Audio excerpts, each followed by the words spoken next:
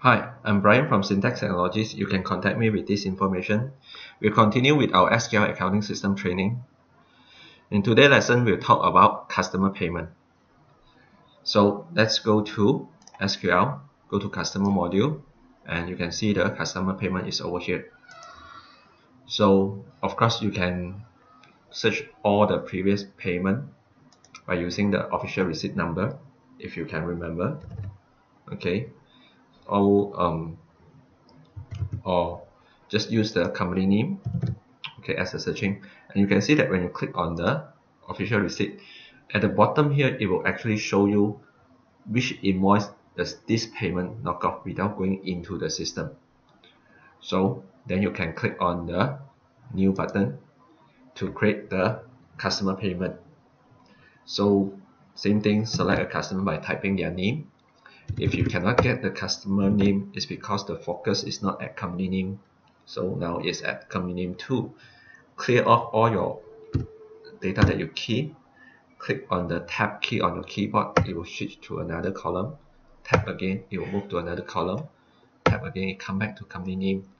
If you cannot remember the customer full name, just type the A here, then you can just simply type anything, you will get the customer name. Okay, so when you select the customer, all the outstanding invoice will be listed out, okay, together with cash sales or debit note. Okay, then you just need to key in the pay amount, let's say 1000 ringgit, and put where you want to receive it. Let's say the customer pay by check, definitely you select your bank.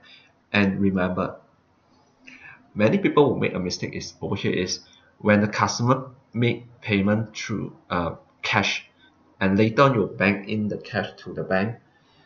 The proper way is you should receive in cash, then later on do another payment voucher from cash to bank. You should not directly receive in bank. It's because it's two separate transactions and the date will be different, so it will sometimes will make you difficult to do the bank reconciliation later.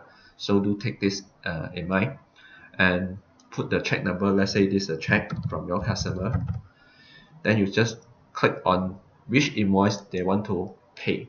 If they say, I don't know, I just want to pay, so you just type just knock off with the earliest, that means the oldest outstanding. So let's say this 1000 they do not want to pay for one invoice, they want to pay for multiple, that means they want to make partially payment. What you can do is, after you click on the invoice they want to pay, let's say, but they only want to pay 200 for this invoice, so you just type 200 and click on another, sorry, this one should be 800, let's say, then this one is 200. So you can see total 1000 is separate payment to two bill. Then you just save it and click on the preview button, then you can print out the official receipt for your client. Same things, you can click on the print button or convert it by exporting the document to a PDF format. Then click on desktop. Let's say this is called Kitty OR official receipt. Save it, minimize it, then you got your official receipt in soft copy. You can email to your client.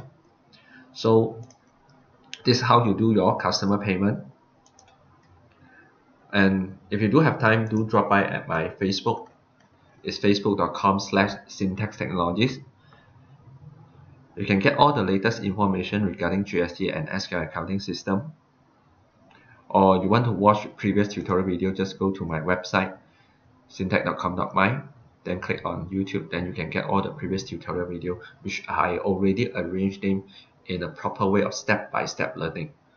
So that's all for today. I'm Brian from Syntax Technologies. Thank you.